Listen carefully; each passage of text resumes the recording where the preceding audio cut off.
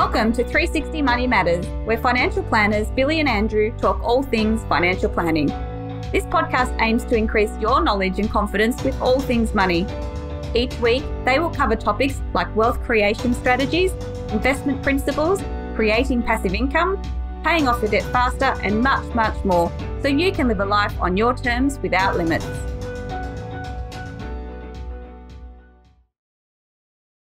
Hello and welcome back to another episode of the 360 Money Matters podcast. I'm Billy and I'm joined by the one and only Patrick. Hi, how you doing?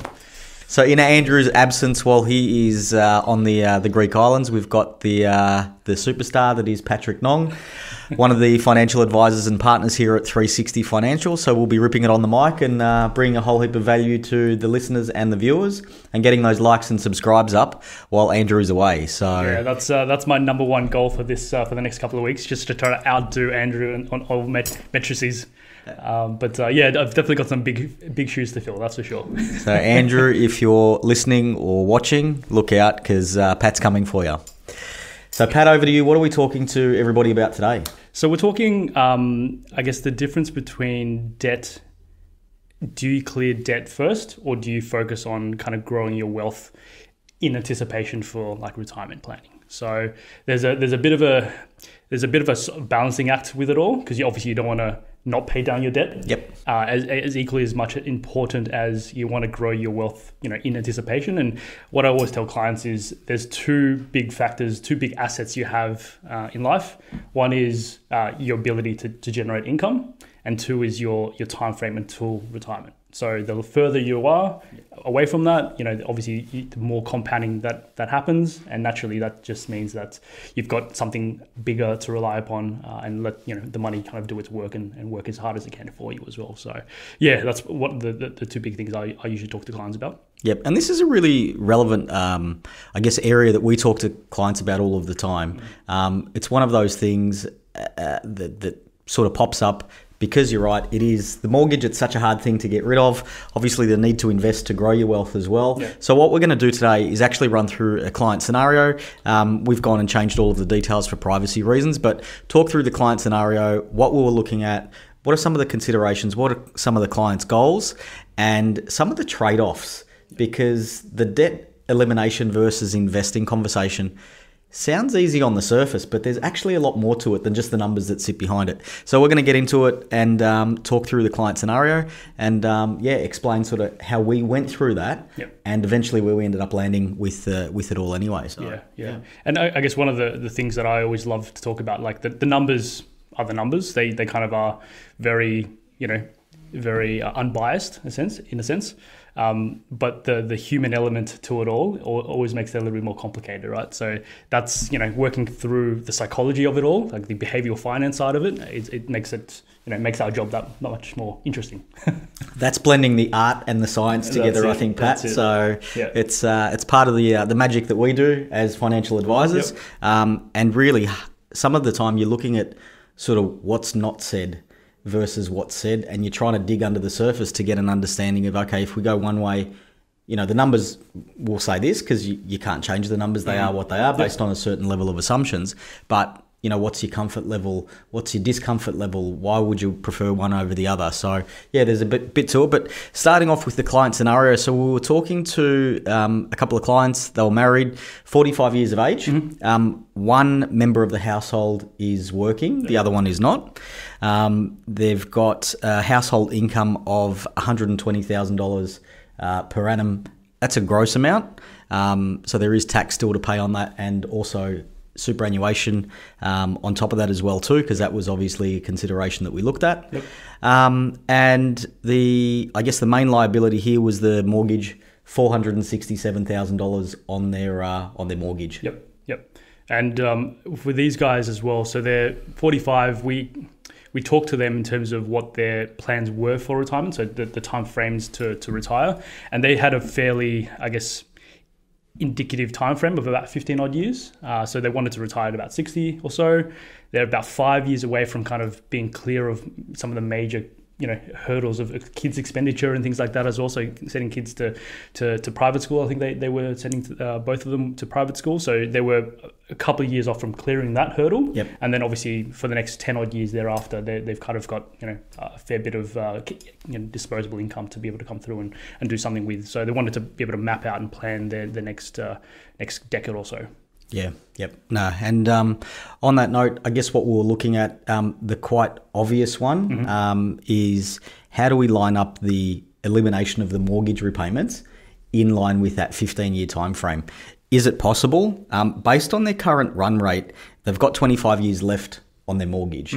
So for us, when we're talking to clients about heading into heading into retirement and thinking about things like accessing your superannuation, whenever we do projections and modelling, I guess the most optimal position that we look at is if you don't have any debt associated with your owner-occupier premises, because that's one less expense that you have to factor in. So when we do look at this, kind of the first port of call that we look at is how do we get rid of any debt that you've got associated with your owner-occupier, and can we clear that out? Yeah.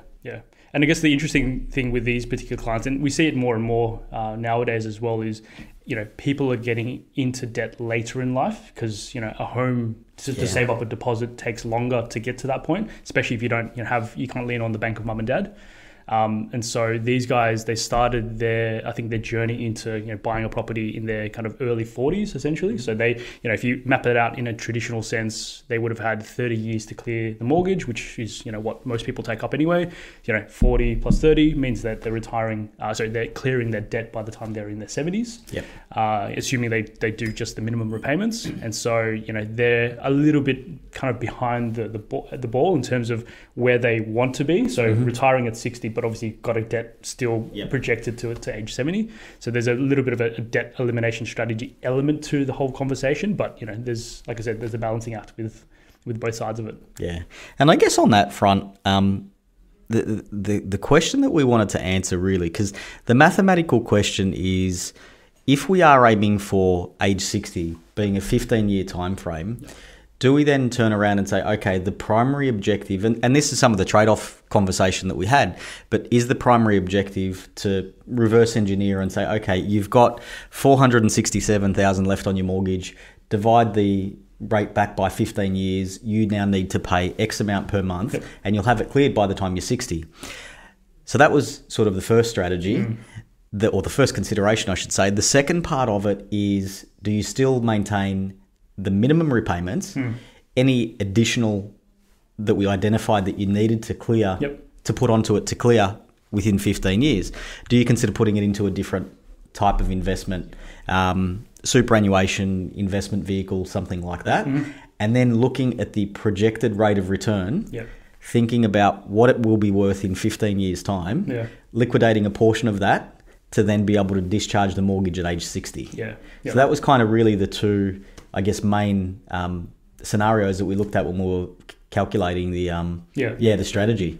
And I guess, like I said, objectively the numbers make sense, but it's kind of delving into the psychology of each person as well. Because don't forget, it's the husband and wife in this scenario. I think from memory, the husband was all keen for it, wife wasn't so keen for it, and so there's a bit of a balancing act, like I said, in terms of priorities as well. Because not every person, not every couple are on the same page when it comes to these kind of discussions, right? And so you kind of got to navigate the complexities of relationships and obviously the numbers themselves. So we might just talk through that in a sec, Pat. But from a mathematical perspective, it's fairly easy to do.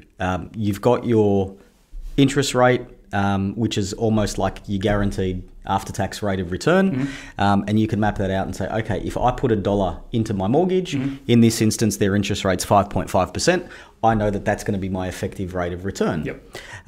So from a mathematical perspective, you need to obviously factor in the tax and bits and pieces as well too, but if you then put that same dollar, rather than diverting it to your mortgage, you go and put it somewhere else, if you get a rate of return above and beyond not only the 5.5%, but factoring in any applicable taxes as well too, if the rate of return is higher, then you put it in this bucket rather than that bucket. So that makes sense mathematically, and that's what we were talking about in terms of the numbers are the numbers, and you can't really change them. It's just the assumptions that you use. That's the easy part for us. Yeah. Let's talk through sort of how we work through, especially in this instance too, because husband and wife are on different sides of the page when it came to this, which is very, very often the case. And there's almost a fair bit of, the psychological work where it's like, okay, tell me about your appetite towards money, or did your parents discuss money, or did you grow up in a financially secure household? Yeah. Let's talk through how we sort of approach that and what came out of it. Yeah, so I guess we came at it with once again, mapping out the numbers makes absolute sense just to begin with, but getting, I guess, a baseline comfort level with the clients as well in terms of how they dealt with money, how they kind of between them two kind of worked out money and things like that. I think in this instance the wife was the purse holder of the budgets and things like that, and so for her she just wanted the bank off her back. Just one less thing to have to worry about. The kids are going to be, obviously any major expenses are going to be clear the next couple of years for them, so they basically wanted to set themselves up for a clear, easy run rate, just be done with it within the next 15 odd years. Makes absolute sense, right? Now, the balancing act, like I said, with it all is there a better way? And this is what we do as advisors. We challenge, sometimes what clients think is rational thinking, but it's, if you look at the numbers purely, there's an element of, okay, is there a smarter way to do this? Is there a better way to do this, right? And oftentimes there is, and it's kind of like the old, the fables, like you don't know what you don't know, right? And so until someone kind of presents another alternative to you to say, hey, if you do this way, and you kind of, use the tax system to your advantage as well, because don't forget, with superannuation, there's a two-pronged approach with it. Yeah. You save tax that you pay marginally, and then also superannuation gets taxed a lot less than that. And then, depending on when they're looking to retire, in this case for these guys, 60, by the time you've got money to be able to access, it becomes tax-free on the other side as well. Yeah. So there's a one-way street with it, and obviously you want to use the tax system to your advantage, and just kind of knowing the game and knowing how to play it essentially. Yeah. This scenario was interesting, and I think the reason why they were on different sides of the page is we said right at the start it's a one income household, so only one person is generating income, which is the husband. Yep. So the wife is the one that's controlling the household budget essentially. So it kind of naturally, that was what we were expecting in terms of their position with this. Yep. It even went further because we've got that 15-year time frame. It was almost too evident that, hey, all we need to talk about here is just eliminating the mortgage and we reach 60, we can access our superannuation, and we're good. Yep. No debt, no kids, fantastic. We actually took the conversation further and started talking about retirement income. So, okay, great. You achieve your goal, 15-year time frame, tick, no mortgage, kids are off your hands, fantastic. But we extended the conversation further to try and sort of stress test and get a deeper understanding of comfort levels around this. But if you did option A, which is pay off the mortgage, versus say option B, which is, accelerate the mortgage repayments and pay it off within 15 years, being option A, versus option B doing something different.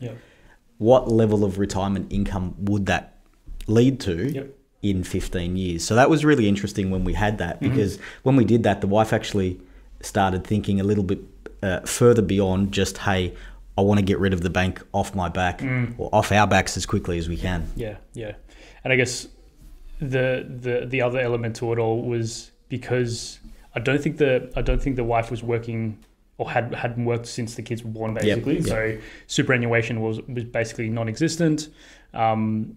So you're looking at, okay, one income, but also one superannuation to rely upon. So one asset other than the house to be able to rely upon going into retirement, right? So you're basically you don't have access to two income streams by the time you're at 60. So you've got one income stream to be able to rely upon. What does that look like? How much do you spend? What's the projected run rate? Does your money outlive you, or do you outlive your money, right? And that's kind of always the interesting part, because it then kind of really hammers home the difference between, doing something now versus doing something in 5 or 10 years time, once the mortgage is cleared or whatever it is. Because the last thing you want to do is get to a point where you're unable to work, you're forced to leave the workplace or workforce, and not be able to do anything more with it as well. Right? You have no other options, essentially. Your options are exhausted. So oftentimes what we talk about is, hey, you might not want to do this, but what we're doing now is we're actually creating options for you, so that you have you have the option to go, you know what, I want to continue to work because I enjoy working. I don't mind the work itself. Or if you wanted to retire earlier than initially planned, you've got that as another lever to be able to pull as well if you need to. Yeah. And when we were talking about that retirement income, I guess it's probably one of those things that is just there. We tend to be a bit, I shouldn't say skeptical about it, probably lack of a better word. I'm waiting for the coffee to kick in. But talking about the age pension. So as the law currently stands, using this scenario, accessing the age pension at 67. So the theory behind this was finish working at 60, no mortgage, whatever we've accumulated in our super, we're going to have to make work until we're 67, until we can get the age pension. So we mapped out, based on that scenario, what the income, the expected retirement income would be. And then that was an interesting exercise within itself. But once they get to age 67 and move to, in this instance, it was the full age pension, the lifestyle that they could expect, the retirement, the lifestyle that they could expect based on the retirement income was significantly different. And when we actually spoke through that and talked about the current age pension rates, and once again, we don't know what they're going to be in 15 years. Probably nothing, to be honest. Well, I was going to say, even if it's still around, that was probably the light bulb moment or the game changer that shifted the conversation. Because it took the priority away from, I guess, the immediate focus, which is what we were talking to them at the start, was how do we get the bank off our back? How do we get rid of needing to make a mortgage repayment every month? That was really the game changer for them. Yeah, and I think it's definitely one of those elements where, once again, creating options. You don't want to get to a point where you have no options at that stage later down the track, and you come to the realization where what you're spending in terms of what you're used to lifestyle wise, and what the age pension provides or can provide, assuming you still get it and you still qualify for it, and that's a totally different subject all in its own. Is going to be quite different. Usually it's a bit of a shock to the system, and you definitely don't want to get to that point where you're facing what is it, $30,000 now for a couple, index over time. It's not a heck of a lot of money, to be honest. And look, we see it all the time with retirees. You're losing that ability to generate income. By choice and because of circumstance as well, because you might be too old to continue in your occupation or whatever it may be. But that's a fairly significant psychological shift as well too, because if you do realise that, hey, I am receiving this amount of income and it's not enough, really you don't, in most cases, you don't have a lot of choices in terms of what you can do, what levers you can pull in order to make, you can increase that. So from our perspective, we're always really conservative in our numbers and saying, hey, how much do you need in retirement income when you are retired? The answer for us is always the more the better, because the alternative is just almost heartbreaking.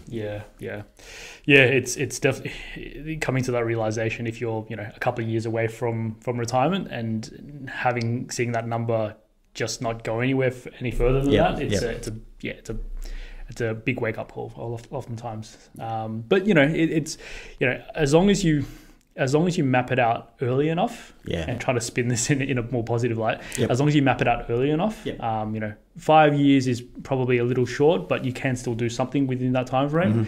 10, 15 is often ideal, just to be able to give you more breathing room, more options, so that by the time you get to that point, you've got other levers to be able to pull, and you've got other choices essentially as well.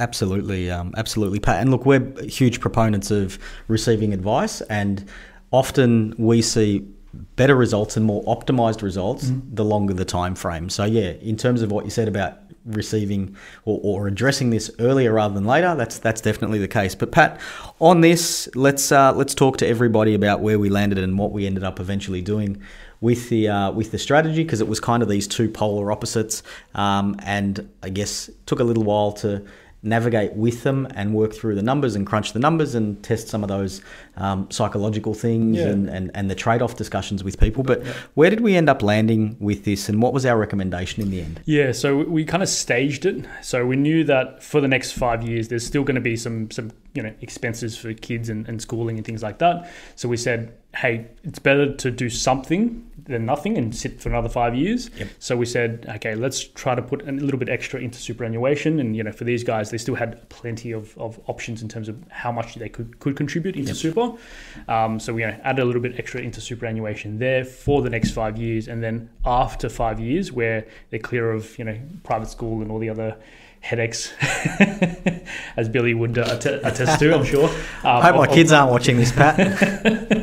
But yeah, all the other expenses when it comes to kids, they've got plenty more breathing room thereafter. So they've got then from the next 5 years onwards, 10 years really to do something with. Then we kind of really put the hammer down, put the foot to the accelerator, so to speak, and really maximize it as much as you can into superannuation. So just chip in as much pre-tax into super. So just to be clear. And then from there, I guess what that meant for them was it meant that they had an extra, easily a couple of $100,000 more by the time they're going into retirement. They're still we're still saying for them, keep chipping away at your home mortgage. So that's still the ultimate objective is to clear that. So keep doing that. And then essentially after that fact, so let's say you're at 60 and you've effectively retired, they then, if they do decide to retire, they then got access to superannuation to then use some of that money to clear the remainder of the debt, expunge the debt altogether. So and don't forget, the money at that point thereafter is tax-free as well, assuming they have retired and meet all the conditions of release and that kind of thing. The money is then tax-free. So they basically can take the extra surplus money out that they wouldn't have had, and then some, to take that money out, expunge the debt, get the bank off their back finally, and then there's still net difference is actually they're still in a much better position had they just just cleared the debt within that time frame as well. So for them, kind of coming to the realization where there's other ways, smarter ways to utilize money and utilize the tax system and superannuation and all the other kind of intricacies of, finance essentially. Not to overcomplicate it, but it's certainly one area that, once again, if you don't realize, you don't know, you kind of just doing, for most people, what their parents would have done. My parents were guilty of that. They just go, we're just going to clear the debt. And had I been in a position to be able to advise them, or they'd take advice in that instance as well, because I think I would have been like, 15, 16 or something. Too young, out the way.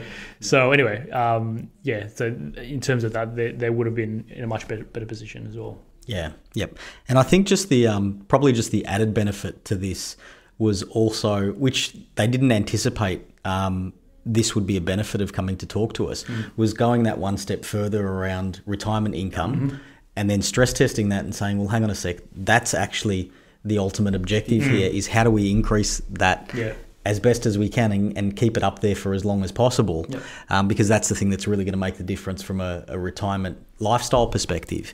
And just the level of comfort that they felt afterwards and the reassurance that they felt out of the back of it was it was pretty rewarding, I must say, and pretty happy with the result from our perspective in terms of delivering advice and seeing the response from the clients as well too. And they were so stoked, they gave us they introduced us to a couple of their friends as well too. So we've got a similar sort of conversation happening with some of their friends as well too. So got referred to another few people, which is great. And I think one of the with these guys, they were a little bit closed off to begin with, so it took them a bit of time to warm up, certainly. And oftentimes I try to talk about all the other things that they want to do. So kind of, hey, if you were completely clear of debt, what would you do, and that kind of thing. And these guys were just kind of very focused on just the one element, which is clear the debt, and we'll talk about the next steps later. After we kind of gave them the outline of the strategy and kind of go, hey, by the way, we can give you an extra however much, can't remember the numbers, however much by the time you're in retirement, it opened up the conversation a lot more. So for them, it's like, okay, we want to make sure that our kids are looked after. We want to make sure that then, if anything should happen to us, that they get the money in the right way. So, estate planning kind of conversations.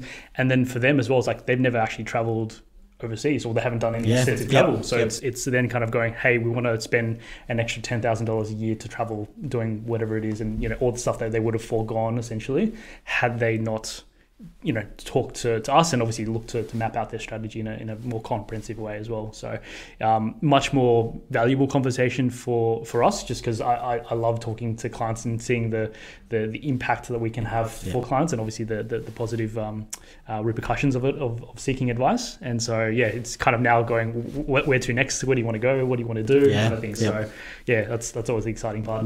Good work, Pat. Well said, well summarised. Andrew, I think you're in some trouble here with our new co-host. To our viewers and our listeners, thanks for your time. Like and subscribe as always. Pat, to you, thank you for jumping on today. Not at all. It was definitely a pleasure, and hearing the experience with the clients. Yeah. And we'll catch everybody on the next one.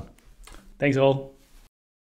Thanks for listening today. If you have any questions on what we've talked about, or would like to have a chat about your money journey, visit us at 360fs.com.au. Just a reminder to our listeners that the information contained in this podcast is general in nature, and it is not intended as personal recommendations for the audience. Please consider whether the information suits your circumstances before acting on it. This information is provided by Billy Amiridis and Andrew Nicolaou of 360 Financial Strategists Pty Ltd, authorized representatives and credit representatives of AMP Financial Planning.